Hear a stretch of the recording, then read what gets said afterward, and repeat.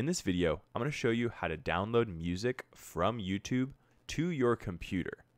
To start, you're going to want to go to youtube.com. Then you're going to want to sign in to your profile and then click on this icon in the top right. Go to YouTube Studio. And then once you're in YouTube Studio, you'll have access to this free audio library of songs. Click into the audio library, and then here you'll have thousands of songs which you can filter by based on the title, genre, mood, or whoever the artist is. And then you could sample these songs by clicking play.